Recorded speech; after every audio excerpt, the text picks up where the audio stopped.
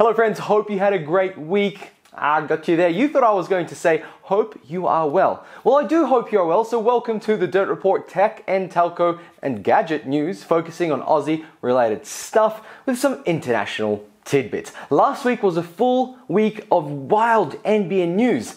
So this week, we get to focus on some other topics. So let's see what's coming up in today's episode. We have Aussie 5G speed controversy, Optus and Ericsson in bed, and Google fights Aussie pirates. I guess Google has it out for Australia at the moment. On the international tidbits, we have Facebook could lose 50% of its revenue, Bezos making more money, of course, PlayStation 5 features, and LG making masks. Oh, hello there. First time here or not? Well, if you want to see more content like this, then make sure to like and subscribe below. Roll the intro!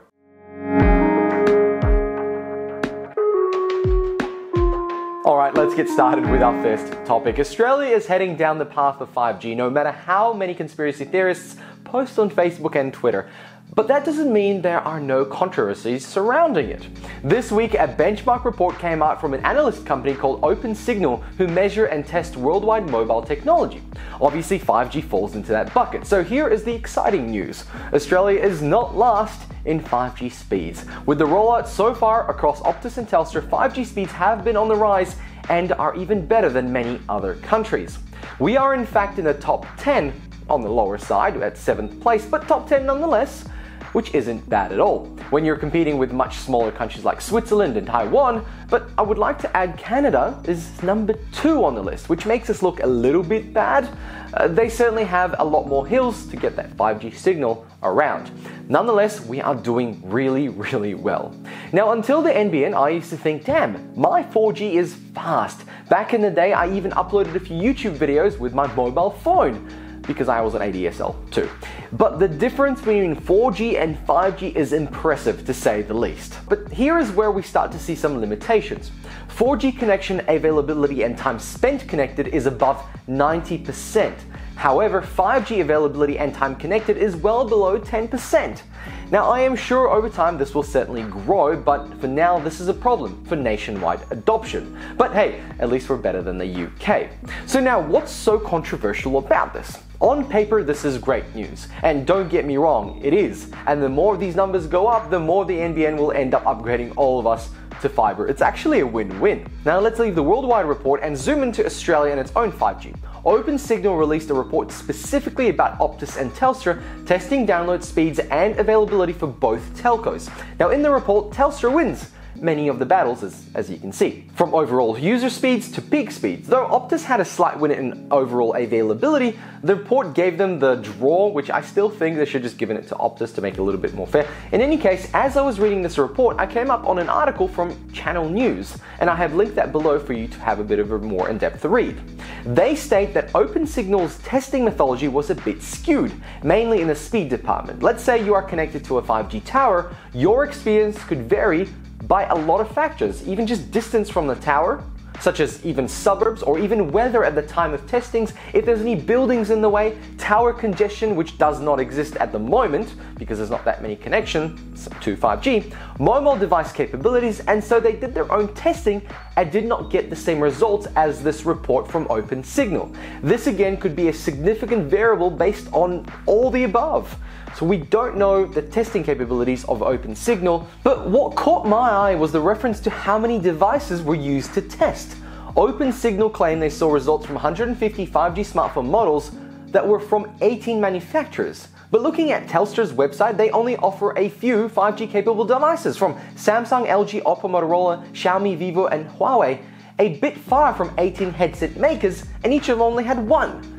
That is some spicy testing. In any case, once there are more 5G mobile devices and towers, we will get more tests and see how it all measures up. And hopefully we will also have more than Telstra and Optus to choose from. Let me know your thoughts below. Now this goes really well into our next topic, and Optus is certainly fighting back because 5G is the invisible war zone we have been touting our horn about for so long. Internet speed dominance, who will be king? Optus this week announced their first test of non-standalone 5G in partnership with Ericsson. The demonstration was done on a Samsung Galaxy S20 5G phone, and you may be wondering, what the hell is this? What is this non-standalone 5G? Well, let's refer to Ericsson for the explanation. Ericsson is selling an approach to 5G rollout which they say is the quickest way to dominate the space, and they are calling it non-standalone 5G. This is separate from the standalone 5G tower solutions we've all learned to love. The standalone 5G solution is your standard tower that only does 5G. Looks exactly like a 4G tower, but it requires many more to cover the same area. So, as a carrier looks to expand their 5G network, they're looking for ways to do it quickly and efficiently without having to build all new 5G towers due to cost and time.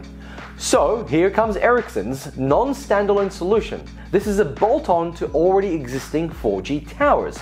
With apparently some minor modifications to the software, the towers will be able to utilize a 5G-like frequency without having to rebuild the whole tower, meaning the rollout can scale efficiently with each new upgraded tower.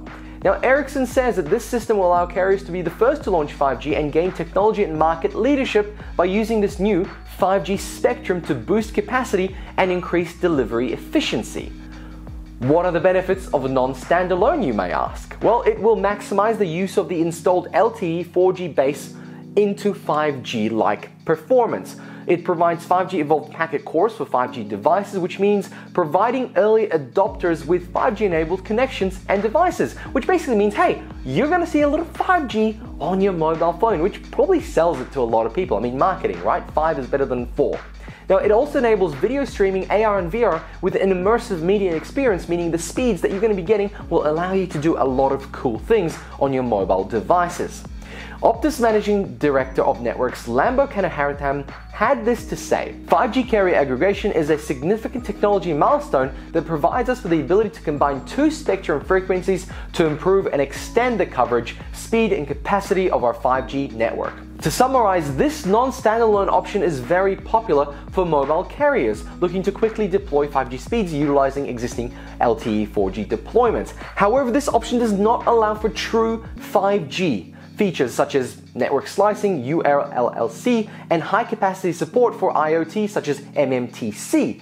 Basically, it's a cut-down, fake-looking 5G version, but you do get the benefits of the speed. It's kind of like a half measure to beat others to the market. Now, I hope it was as interesting for you as it was for me learning about it. Let me know your thoughts below. Let's move on.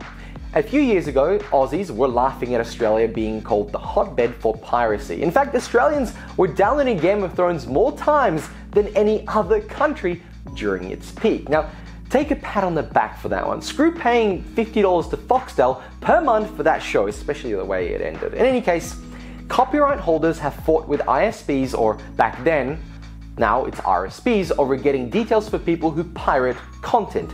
Usually it's shitty movies that didn't make any money in the cinemas and they try and make their money back by going after pirates. In any case, back in 2015, our government blocked thousands of websites that enabled you to download copyright content. Unfortunately, for the government, many of us went to school and learned how to get around that very easily. Just like in Star Wars Phantom Menace, turns out that even a child could bypass the blockade. The Australian government forced RSPs to add piracy sites to their DNS and block access to them. But with a simple change of your modem's DNS to Google's, which I remember off by heart, 8888-8844. I have to change that a lot on people's modems. You can circumvent the block without breaking a sweat. Then in 2018, Google took another step and removed many sites from their Australian search results. Well, the rope is certainly tightening even further. An announcement this week said Google will de-index all proxy and mirror sites, meaning if you had some alternative links to your favorite piracy sites, you won't be able to access those either. Now, I have one major problem with this. Isn't it amazing that big copyright holders managed to put a squeeze on Google and censor its search results specifically for Australia? I know China does it, but hey, I thought this was a free country. What the hell's going on? For some reason, I feel like the war on piracy seems to be like the war on drugs. Somehow, folks that are high as a kite seem to be winning because every time this happens, they find a way around it. I really don't expect this to make any dent in Australian piracy. So let me know your thoughts below. Also, remember to like this video and subscribe if you'd like to see more. Alright, let's move on to our international news. It's starting to show how much privacy can hurt the social media landscape. If your apps couldn't spy on you, then companies out there wouldn't be able to sell their products to you. And bam, the whole internet falls apart. Get ready to pay Facebook's subscription service. But before we get to that boring dystopia, let's talk about iOS 14's new privacy feature. Now, in the past, I mentioned how the new iOS has the ability to let users know what aspects of their phone each app can access and when it accesses it and what it does with it with on-screen notification. Well, this week, as part of the new privacy features in iOS 14 that you can install as a beta if you wish, you can test it out right now, Apple introduced a transparency feature that will explicitly require users to opt in and out of allowing ad tracking within apps. Facebook's biggest fear is that many users will refuse ad personalization.